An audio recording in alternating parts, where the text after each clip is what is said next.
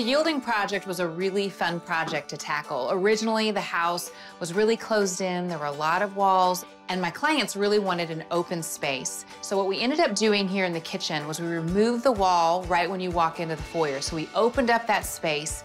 We took the kitchen and the breakfast nook and combined it and made it one really large kitchen. I love it because of all the uppers and lowers.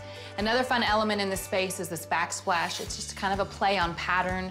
It's a really light tan color. I wanted to use this to tie in to the bench seating that is off this island. The biggest design challenge in this space was the room. We didn't have a ton of room to work with. Now that we've combined the breakfast nook with the original kitchen, we still needed a space for the dining room, so I had to be really creative.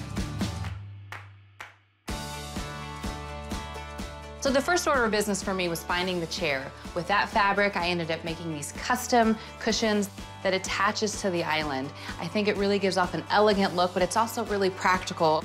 So the chairs match the cushion, and the cushion matches the window treatment, so it all ties in for a really seamless look.